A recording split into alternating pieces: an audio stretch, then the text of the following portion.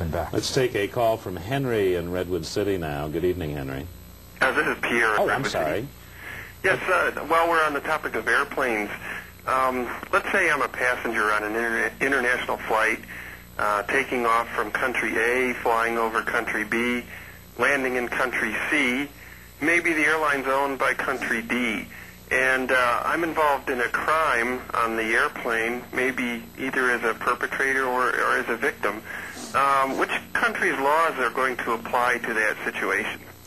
Well, that's I guess what they say in law school is a choice of law problem, so I'll turn to our attorney guest. But it seems anymore it's almost the country that gets its hands on you is the one that's liable to deal with you. Well, I just came back from an international conference of travel attorneys, and that was one of the issues.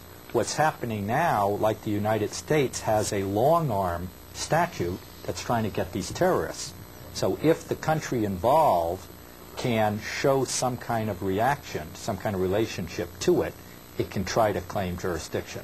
But unfortunately, the situation is most of the countries try to pass the ball into the other court. They don't want it. And then sometimes they don't particularly want to give certain people up in certain of the extradition problems right. also. Let's talk now with Henry in Daly City, now that I have that straightened out. Welcome to Legal Currents, Henry. Thank you. What about an American citizen for 30 years who was born in a friendly country which has a dual citizenship law?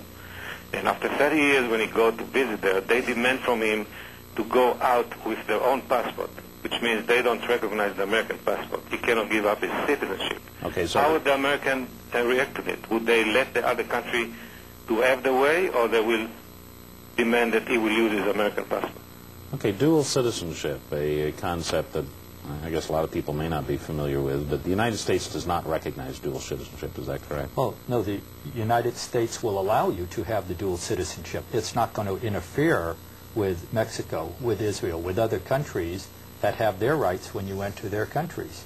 At one time, like I said, they won't allow you to keep your citizenship if you did certain acts. Now they recognize it, and the other country who has you physically can put an extra tax on you when you leave, or in many of the cases, the children might be asked to serve in the service, or they may still have a military obligation. So if you have the citizenship ties to that other country, does it just boil down to a when in Rome, do as the Romans do?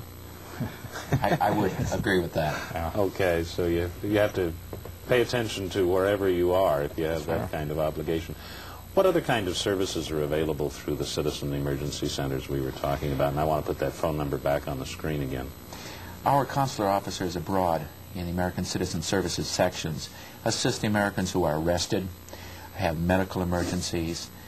Certain situations come up where people are lost and the family and friends back home can't find them, so there's assistance in this area.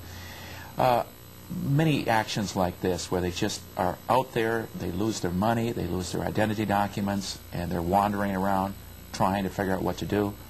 Go to the embassy, ask for help, and help will be given. And if you're in this country and perhaps you think that somebody is in some other country and is in difficulty and whatever, can you call this number? Call the number, explain the situation to the friendly voice on the other end, and help will be on the way.